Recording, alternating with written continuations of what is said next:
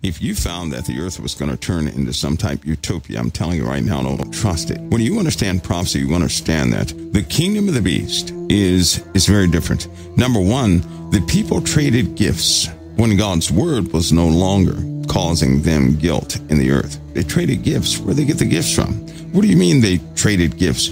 And they didn't like the Christians. Christians are full of morals and everything else. So I ask you this, what happened to the church from this moment we live in right now, this very day, to that time where a large amount of people no longer liked the church? They hated the church. They hated God. Right? What happened? That's underway right now. It's something we ought to look at in prophecy, because the end may seem a little different than what most folks suspected. Even after calamities come, there's going to be a rebuild. And during that rebuild, that's when everything is going to be solid. It will have changed. There are some surprises you guys are going to see, and some different ways of life people will run to during a specific time. But right now, before all that comes to fruition, all of it, there's going to be a transition of government, transition of life, a transition of people. You're still going to have your money, by the way, but I'll tell you this right now. In the new world, I'm going to call it, if you're not a citizen, you will not have citizens' rights. If you're not a citizen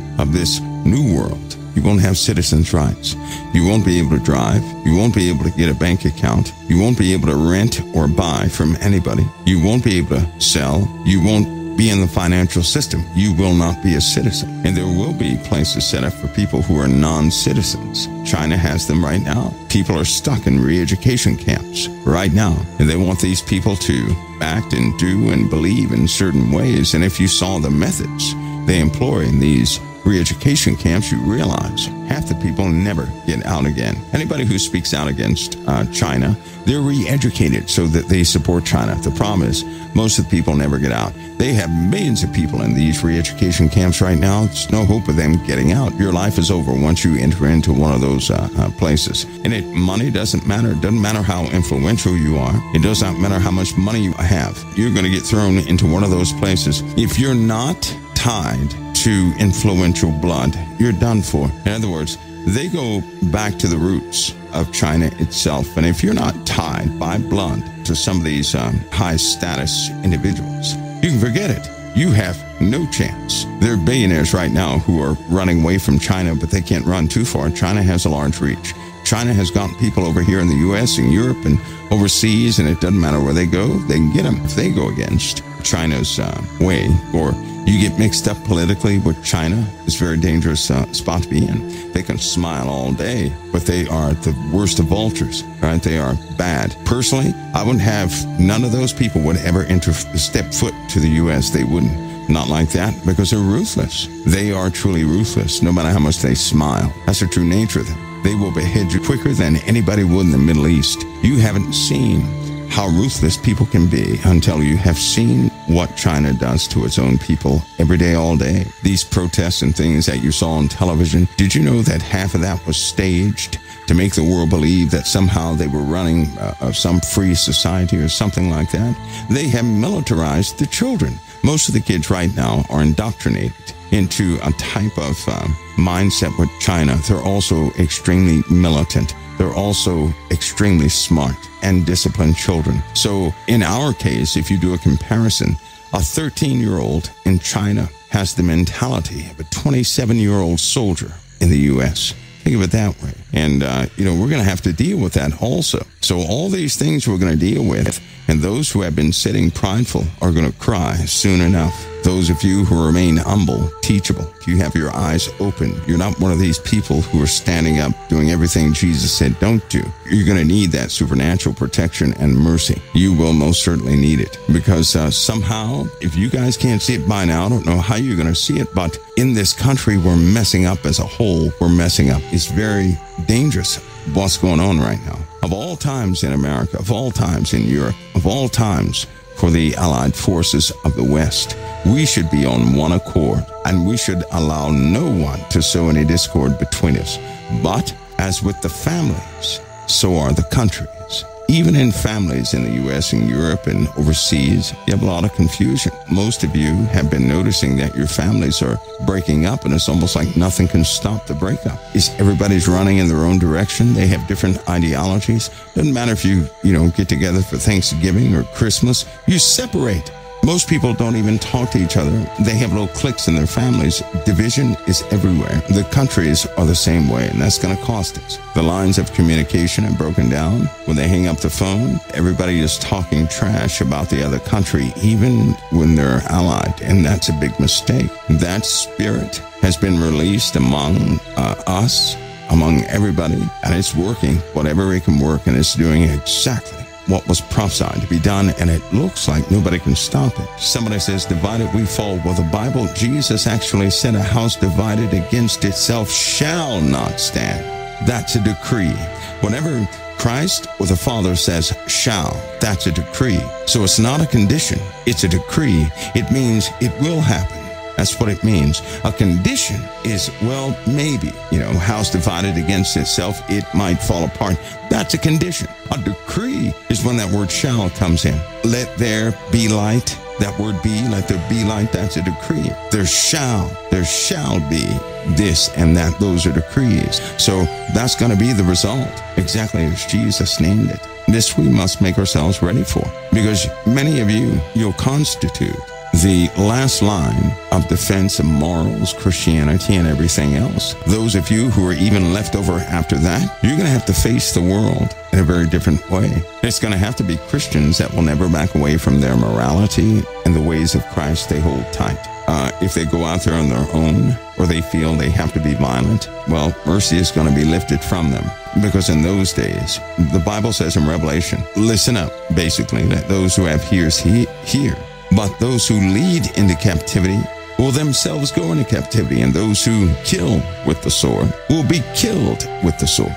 So in those days, whatever you sow, you're going to reap almost instantly. As we continue to go forward and forward and forward, it seems like mercy has dissipated all the way. And whatever a person sows, they're going to reap it almost before they can sow it. And those are the days we face. It will be an absolute different way of life, and everybody is not built for that way of life. For those of you who will be here, the Lord has prepared you to live in that world. He has prepared you to live beyond what you see today. But I'll say it again, it likely will not be what we think it will be. It's going to be exactly what God named it to be, and we would do well to follow whatever He reveals to us so that we know. But to try and predict what will come, I'm starting to see that more and more as a huge mistake of people, because they did the same thing with Christ. As we are reading into the Gospels, the ones who were supposed to be wise about the Word of God couldn't even recognize the Son of God. How can you partake of the Spirit of the living God and not know who His Son is? And His Son is the Word of God made flesh. So they did not know the Word of God, and they were supposed to be the experts. These were people who knew academically all things about the law, but they were spiritually dead. And unfortunately, all too often, that's what happens. And do me a favor, never give placement to pride. Pride says, I already know it. Pride says, I have it right. The humble don't say things like that. See, if I have something right, somebody else is stating something wrong, then you have to think about, why are they stating it wrong? Because they think they're right. And so long as a person thinks they're right, they will not believe you. With any correction you give them, you're going to provoke them. That's what the proverb states. It also says you cannot argue with a fool. And if you argue with somebody who thinks they're right in their own mind, you're going to lose. That's what Proverbs says. So don't argue with those who think they're right. But the humble, the true wise, they are slow to speak and quick to listen. The ones who know it all, those folks, you're not going to change anything they believe, and they have to see it themselves. Those are the folks who go through life and they say, well, I thought it would be different. That's what they say. The humble do not say that. The humble simply say, thank you, Lord, because they're not trying to cause God to walk in a certain pathway. They get at the end, they don't sit up there and say, well, I can't believe this happened. They never say that. The humble are very different. They wait for the revealing of the living God, their day-to-day situations. They're not trying to outpace it, because they're not trying to be seen. They're not trying to be out there and get out there in front. That's not what they're here for. They're trying to be pleasing unto the Lord. They let Him handle the big things. Listen close. Fear is something that all of us have. God did not give us the spirit of fear. He didn't. Nevertheless, we have fears anyway. But they're also good. Now, because God did not give us the spirit of fear, then we can be glad of that one, right? That this is not from above. And if it's not from above, it can only come from one other source, which, by the way, is good to identify what spirit comes from where. So when we are questionable about the future of this world, where it's going and everything else, enough that it causes us fear, it's a good gauge in our lives. Something that there's no trickery involved. It's very, very real. Now, having fear means you're looking at the world, and most of us have been touched by the world in a not so good way. Most of us have been injured by the world. Most of us have been threatened to a degree by the world, by things in the world. Most of us have. Because of that, we know that the world does not really, even in the good situations, you have to compromise quite a few things that your life be trouble-free in this world. And for the most part, there's no such thing. So it's very dangerous pathway this world takes, and it can cause fear. It's a good thing in this way. See, we always need a gauge to see where we are. If we take an honest look at ourselves, we can look and look and look and think and come up with wrong estimates. We can come up with the wrong thing every time. It's almost like you saying, well, I'm not afraid of so-and-so. But then when you are in that situation, it's very different. You may have been convinced you wouldn't be afraid of it, but when it happened, you saw the truth of it, and you said, ooh, okay. And in fact, that's part of growing up. When you grow, you learn things about yourself you didn't know before. Some of you thought you did not have a capacity to say certain things you have said or do certain things you have done. You didn't believe it. Until you did it, you did not believe that you would ever fall prey to it. Many people thought they would never. I knew a person who said, oh, I hate people who are addicted. They just ought to get off the stuff and just, suffer through it, leave it alone. They just have no willpower. This same individual was cautioned about his mouth, but he kept speaking. And then 2 years later, he was addicted to pain pills. How? Car accident. So it's not like he went out there and purposely got on pain pills. A car accident caused him a lot of excruciating pain in his lower back and other parts, and he was taking pain medication to alleviate it. But when it came time for him to get off the pain medication, he found that he had a physical addiction. And to this very day, he understands what addiction is very well. So he never thought he would be addicted. So much so, he used to talk about those who were addicted, saying that they were weak. He no longer says that. He truly understands now. So we always get into a position where we think we will not become this or that, or we think we can withstand this or that. But life often will prove us wrong.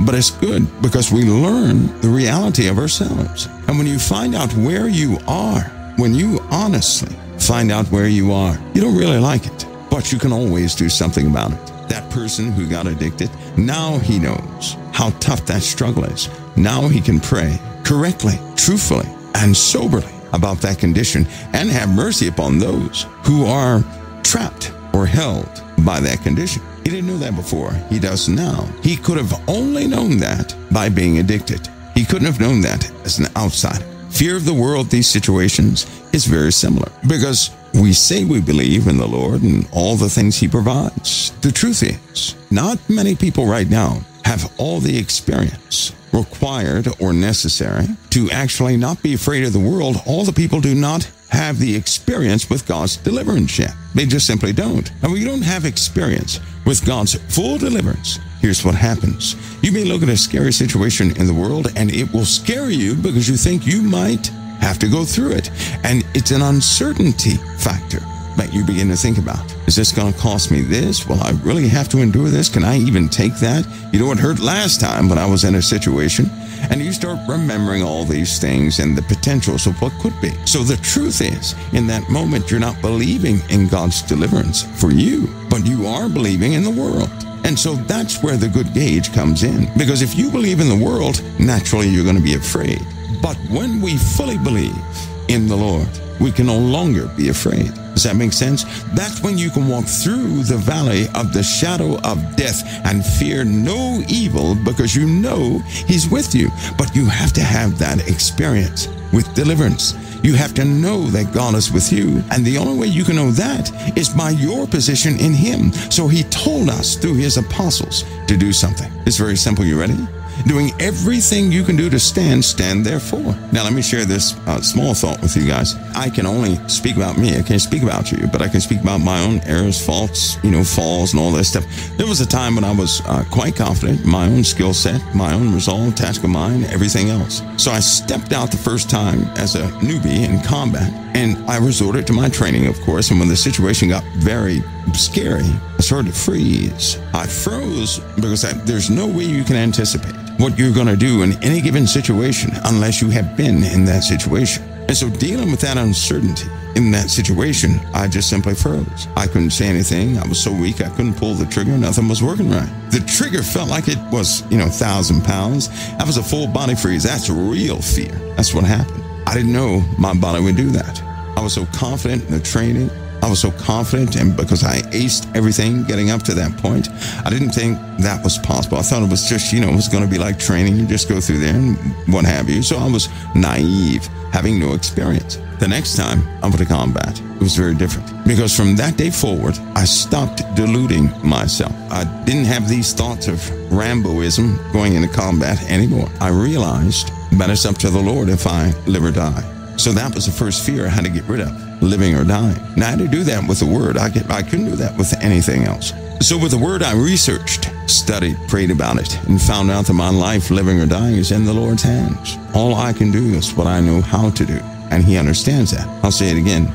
All you can do is what you know how to do, and your Father in heaven understands that. So that's all I could do. So I said, Lord, all I can do is what I know how to do. That's it. I can't do anything else. You have life or death in your hands. And sure enough, when I went into combat with that thought in my head, I no longer thought about life or death, which gave me confidence in quite a few areas, but the fear was still there. The uncertainty factor was still there, but I didn't freeze. And piece by piece, as I no longer deluded myself in several areas of my life, fear was leaving until one day it left altogether. It just left altogether. I'd been through the pain level part. I knew what the outcome could be. I saw some people in bad condition. I said I could be one of those, but for the sake of the country, I need to fight for a good cause. Not just jump out there and kill the enemy, but fight for a cause. And so from that, from those days forward, everything I went to endeavor to do had a cause behind it that had nothing to do with me. Somebody says, what about torture? Well, I went through that too. But again, I'll say it again. Everything I did, and it had nothing to do with me. See, I can never make anything about me. I no longer sought self-deliverance from myself. I didn't do things to deliver myself. I didn't do things to promote myself. I did things so that other folks could enjoy life. I did things so that other people could be free.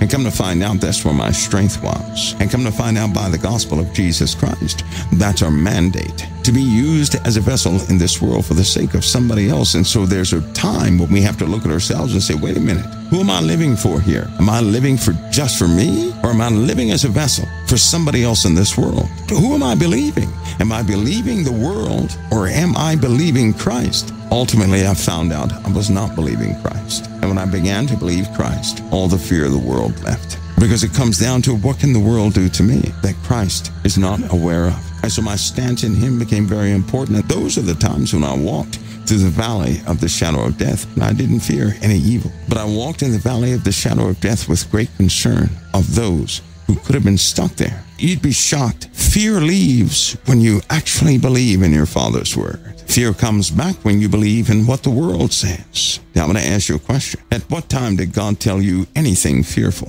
What somebody named something God told them that caused them massive fears, just so fearful, full of uncertainty, you couldn't take another step. The truth is, He did not. He told you a story of how He loves, how He delivers, how He will judge. There's no fear in that. It's up to us. We have believed many things in the world. We believe the world has power over us in a lot of aspects, and we're wrong about that. The world has no power over us, lest it be granted to them by the Father, in which case it is for our deliverance. See how that works? The more we believe our Father, the less fear we're going to have. But we have to face reality, not reality of what you see, the reality of our stance in Christ. Now, doing everything, if you do everything you can possibly do, I'm telling you right now, when you do everything you can possibly do, here's the attitude you're going to have. You're going to say, Lord, I did everything humanly possible. So right now I'm standing on your word, and whatever happens, it's all in your hands. I know for a fact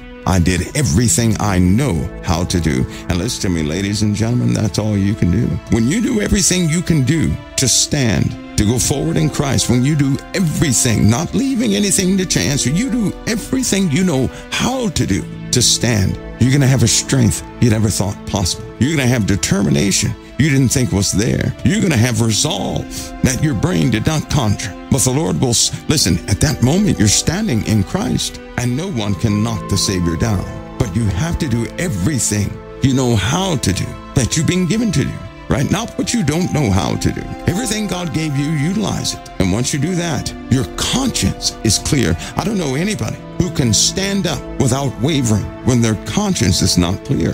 If something is on your mind, there's something you could have done, it's going to weaken your stance. When you put aside something you could have handled, it's going to weaken your stance. When you do everything you can possibly do, you will boldly say, Lord, the ball is in your court. I have done what was required of me to the best of my ability. And when you say that with all of what you are, having done all of what you could do, you're going to notice a strength you never thought possible. But you'll never know that strength until you exhaust everything you know how to do in every situation, not one or two, every situation. And don't think for a minute it's some exhausting task. The Lord requires you to do what you know how to do. He does not require you to do what you don't know how to do. And I'll tell you right now, for this day, He constantly states He has given us enough. His grace is sufficient for today, for this hour. So that means the truth is, are we doing everything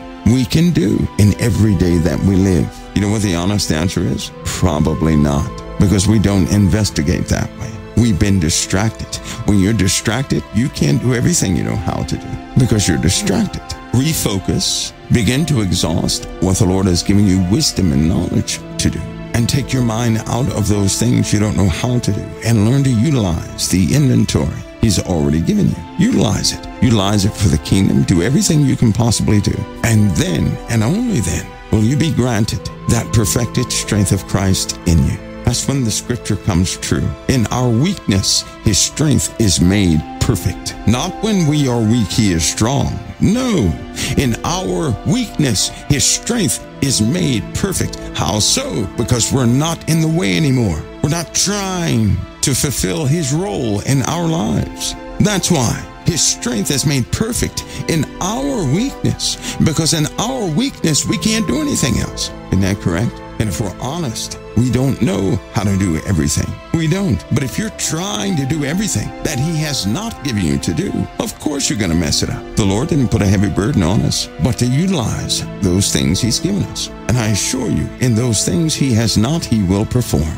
He most certainly will perform. The key, again, is having done all you can do to stand, stand therefore. It didn't say run around from left to right. That's not what it said. It said stand. Once you complete what you can honestly complete, then you have done all of what you can do. You've also been obedient. And all those who are obedient have a promise hovering over them. Should you come in full compliance with obedience by Christ, you have a promise hovering over you upon completion or remaining in that obedience, and it will never fail. All too often, we don't stay in that area. We don't reach that point unless we focus on it. We can't be fully obedient. Think about it, because we get distracted and we start trying to do things we have no knowledge of. That's how people get themselves into big trouble. And folks, just to go back to the original statement here, when the world can cause you to have fear, it's because you're believing in the world more than you're believing in the living God. Because I found that I can't believe in the world and believe in God at the same time. I can't do it. I can only believe in one or the other. I cannot believe in both. I don't know if you noticed, but the world's decrees are failing. For some reason, everything they said they could do has failed. What they said would come about did not. All the forecasts of the experts have failed. They have been wrong. Not only wrong, it blew up in their face. And what they said would never come has arrived.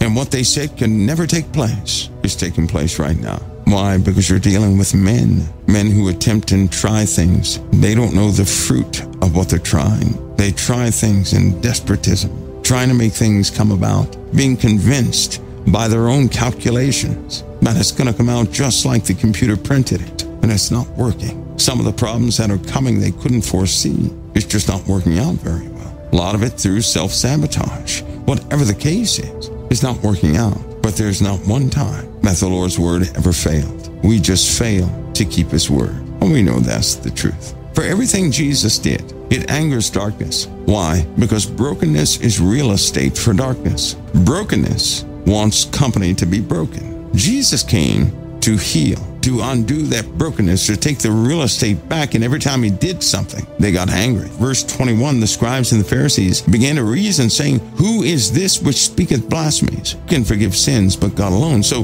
they would always get these little groups, and when a breakthrough began to happen, when people were delivered and freed, they would get together in their groups and come up with a lawful reason, a justifiable reason within the law to persecute him, to certainly talk about him. Do you know this same spirit is in operation? It never stopped. It's all throughout the earth today. If somebody says something profound and people go, "Oh, I never heard that before," instantly you'll have people highly offended because they want people to believe everything they're saying. What they'll do is get together in cliques and say, "Well, this person's just wrong. Here's what the Bible says." Not what he said, right? That's what they do. They spend most of their time trying to prove how somebody is wrong. God never assigned any apostle, any prophet, anybody to do anything like that. And it's amazing to me how you don't see the apostles going up to people saying, "Well, you're wrong, and we're going to get together and show you how wrong you are." You don't see the prophets who got together and did the same thing. They never did that. But the Pharisees and the scribes and the doctors of the law did. Those who thought they really knew everything by their carnal minds were angered every time a breakthrough happened for somebody else. Satan is deeply aggravated when somebody has a breakthrough. That's when his attacks begin. That's why he does not like the gospel. Because every time you start reading the gospel, somebody is set free from bondage that these, let's call them lawgivers, press around somebody's neck. Your flesh loves rules. Your mind loves rules for two reasons. One, so that you can use those rules to exercise dominion over another. Number two, so that you can mischievously go around those rules when somebody else cannot. So that's all based in pride, mischief, and manipulation. Listen to me closely. There is a darkness in this world, and it is part of something so common, but it cannot be seen by human flesh. It can only be seen by the spiritual mind. All it wants is for people to confess their sins. Now, hear me out. That sounds like that would be okay, right? Wrong. They want you, once you're free from sin, to confess that you were a sinner. But they want you to do it in everything they point out. This is what they want you to do. They already know it. They just want you to do it because every time you do it, it will cause you to feel like you're in bondage to sin again or make you feel worthless. They know what they're doing. When you repent to Jesus, you don't have to answer to any man. You are free by Christ and Christ alone. If anybody wants you to confess your sins, if you're going to do it for a testimony, fine. But there are people out there that every day they want you to disqualify yourself. And certainly, if you say you have a calling from the Lord, they want to see the paperwork. I'm telling you the truth. If any of you said, "Well, I have a calling from the Lord," they'll say, "Well, I can't find it. I can't find it on Google, so it must not exist." Let me say something to you. Jesus said, "Whom he called, he qualified." Those qualifications are not written down in some institution somewhere. That's why the Lord said, "Blessed are the poor." He didn't say that about anybody else, did he? Because there's something happening with the poor the rich can never have, and hardly anybody else can barely perceive lest they be put in that same position. Let me continue here. Just understand about these spirits that are out there, and they challenge you. Listen, you don't have to enter into conversation with these things. These spirits are always in operation. And guess where you find them? You find them among any gathering. They're going to be among you, which means, now listen to me carefully, any one of you at a moment of weakness, that spirit will work through. Do you hear that? It does not designate itself to any one person. Any one of you in a moment of weakness, and it will work through you. It most certainly will cause you to question somebody else's Christianity. If Jesus is the one who is responsible for the fruit of your life, then he's the one you answer to concerning the fruit of your life. He gave his saints spiritual eyes to see all fruit. but he also told his saints not to judge. Leave that to the living God. We may see the fruit of someone, but remember, we're here to spread the gospel. Why do you think we live or grew up here on earth? So that we would understand how difficult it is. I used to know people who would go up to a person and they would say, I hate liars. That's what they would say. They would say, I hate liars. Now, making that statement means you're no longer a liar. But I asked this person, I said, oh, you hate liars? Have you ever told somebody you weren't there or implied that you weren't there on the phone when the phone rang, you didn't want to answer, so you walked by it? You ever not want to talk to somebody and then wake up later and they say, well, how come you didn't text me back? You say, oh, I must have been out doing something, but you weren't. You saw their text and did something else. So the truth is, we're daily liars. People are daily liars. They really are. Whether they be small or big, we're daily liars. To hate a liar, most people say that because somebody told the lie on them and it cost them something. People have lied. Presidents have lied. Smart people, professors have lied. Just about everybody lies at one point in time to protect themselves from something else. They tell little bitty ones to get people off their back. Hey, did you see my picture I sent you? Oh, yeah. No, you didn't see it. You didn't see it, but you lie about it just so the person will go about their business. People lie to small children all the time, don't they? They do lie. They'll say, well, when are we going to? Oh, I've already got that plan. But the truth is they don't have it planned. People lie all the time. Here's the problem. The problem is, once we understand that without Christ, we are sinners, and with Christ, we are washed from our sins. That's what makes us holy. Not us within ourselves, but us being washed by the blood. Us, sinful people, being washed by the blood, which means, yes, we did commit the act, but God forgave the act. God washed away the sentence for that act. He took our place in punishment for whatever we did. Once we stay mindful of that, then a person who's lying, you'll understand why they're lying.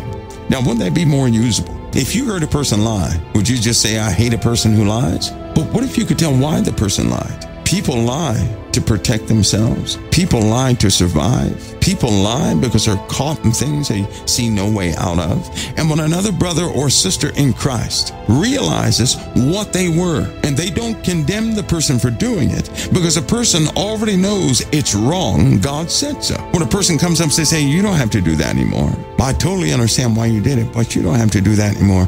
That's the very reason Christ came, so we don't have to do those things anymore. We can survive through him now. We don't have to duck and dodge things in the world anymore. See, that brings people to Christ when we're honest. But if we take a stance like Caesar, like we've never done any wrong in our lives, because the same person that says, I hate a liar, can they actually say that they hate adultery? Can they say they've never entered into adultery? Can they say they've never fornicated? Can they say they never lusted after the opposite sex or the same sex? Can they actually say that? Probably not. So if they can't say that, then why would they nitpick over one, saying, I hate a liar, but what, you love an adulteress? To break one commandment means you're guilty of breaking them all. See, we've got to get ourselves back into this place of truth, of self-recognition between us and Christ, and see the distance we have alone. And only by the blood can we dwell with the Lord again and the Father again, not by ourselves, not by our own deeds. We have messed up so much there's no correction to what we did. If we didn't have the blood of the Lamb, there is no home for us. There's only damnation for us, and we all know it. So if we go to a person and see them in the same footsteps that we walked years ago, wouldn't that make you want to help that person, not judge the person, not cast the person out, but give the person an opportunity? Maybe that's the day they'll say yes, maybe it isn't. But either way, we're to carry a message. You can only carry that message if you actually know the message. If Christ means something to you, you're going to have that message in you. When you realize that you were a scoundrel, when you realize you were a public disgrace, but with Christ you're clean, but he's the only soap anybody can ever have. That's when you realize you were dirty. And that person you're about to accuse, they're just dirty. Where's the opportunity? See, at this stage in the game, folks, what we cannot do, I'm going to say this dream one more time I had. It bothered me so bad to this very day. I dreamt of a church. I walk up to the church through a bunch of wounded. I get to the church and two guys are standing at the door and they're wearing black. They open the door and inside the church, everybody's wearing the same thing. They look real nice, neat and everything. The pastor's preaching and I look out at the wounded and I say, hey, let's let them in here. No, they're not wearing the right garments. because they were wounded, because they had white bandages, because they did not look like those inside. The church left the wounded outside. They have it backward. The church is not for those who look they're just good, dressed, fully conformed in their own minds, those who reject the wounded. No, the church are the receptionists for the wounded. Because if the church is not operating in the earth, there's no gospel in the earth. That's what the church has, the good news. But how can they give the good news if every Sunday they just give it to each other? Where then are the wounded? The wounded are outside the church, dying. In that dream it was sad because they looked at the people and they were laughing at the wounded. They were pushing the wounded away. You can't come in here, you're wounded. Go change yourself and then come back, we'll let you in. The church is not a club. It's supposed to be the body of the one who was broken for us. His body was broken for us. Why do you think the church consists of the broken? And what did Jesus say? They that are whole need not a physician, but they that are sick. Somehow the world turned that around and is quickly turning into entertainment, a pep rally, whatever the case is. But the wounded are outside. You know who the wounded are? The wounded are the ones who are still drinking. The wounded are the ones who are still doing the devil's bidding. Those are the ones who are in bondage. But you know what they say these days? You can't go to the church. They won't accept you unless you're like them. And if you do anything wrong around any of them, they'll point fingers at you. They'll crucify you. How in the world did we get to that place? You know what that comes from?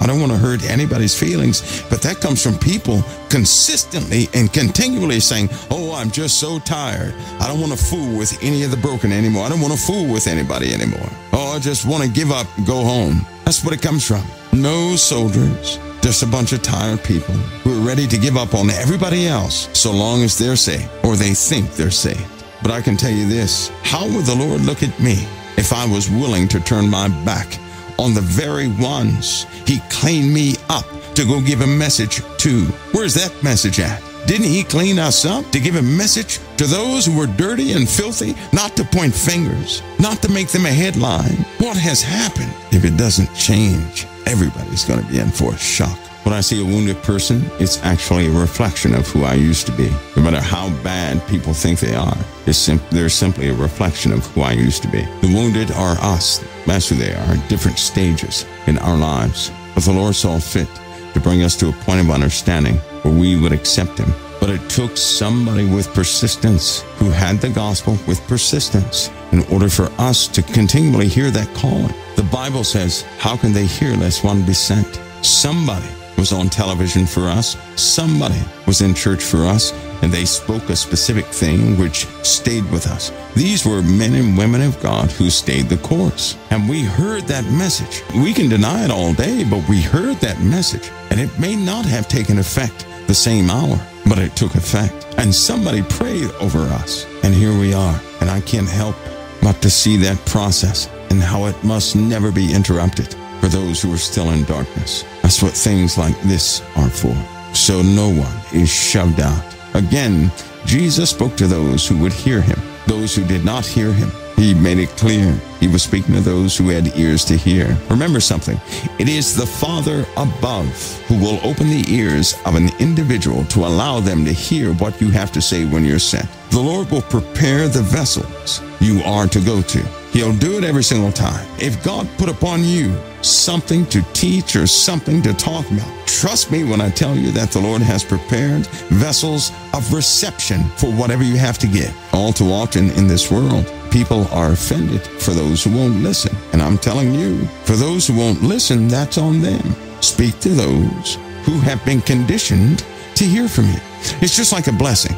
People often say, I wonder why God won't bless me right away, because He has to prepare you to receive one of His blessings. You have to be prepped to receive one of His blessings. Just like when He puts two people together. They're going to have to be raised in a certain aspect, in a certain way. He will prepare two people to put them together. God prepares everything. We should know this by now.